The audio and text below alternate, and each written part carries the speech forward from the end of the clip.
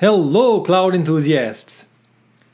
If you enjoy this video, don't forget to like it and share it with your friends. If you have not done so already, please subscribe to our channel and hit the bell icon to be the first to receive tutorials on new AWS services. In this video, we will explore what streaming data is and what use cases it can solve. Often we need to bring in external data to be processed by our application. There are two ways to ingest data: batch mode and streaming mode. Consider a person who walks into a cafe and orders a coffee. When he swipes his credit card to pay for his coffee, the card data is sent to the issuing bank in real time. Within seconds, the bank verifies that the card has enough balance and responds with approval.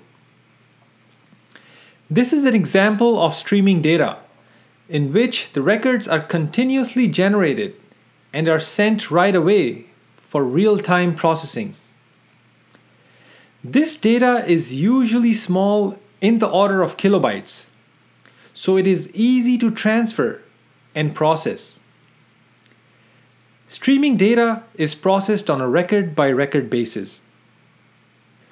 Some other examples of streaming data include log files generated by various systems sent to a centralized location for further processing and storage.